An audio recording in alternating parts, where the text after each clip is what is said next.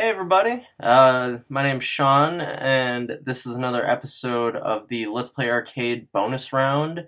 If you saw our last couple of videos, you'll know that I recently did an unboxing of the Majora's Mask edition of the new Nintendo 3DS, and also the Monster Hunter 3 Ultimate Collector's Edition.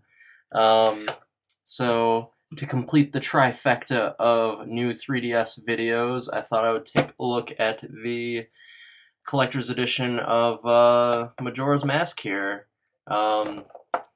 See, there's some beautiful artwork on the front, and there's also some other artwork on the back you can see.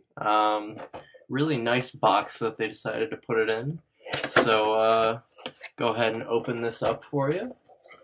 So you open it up, and of course, it has the actual game, Legend of Zelda, Majora's Mask 3D.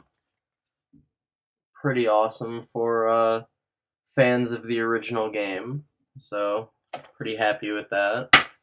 And you know, instruction manual is kind of lacking, so that's kind of a disappointment, but you know, wasn't really going to look at it anyway, so whatever. And, yeah, the only other thing you really get in the box is this statue of Skull Kid, which, this was actually only $10 more than the actual game, so this actually sold out very quickly, but it's a very nice little statue here. Really good quality. The paint job is really well done. But yeah. Really not much to talk about. You really just get the two things, but you know, for 10 more bucks than the game cost at retail, I mean, the statue is a really nice bonus, so yeah.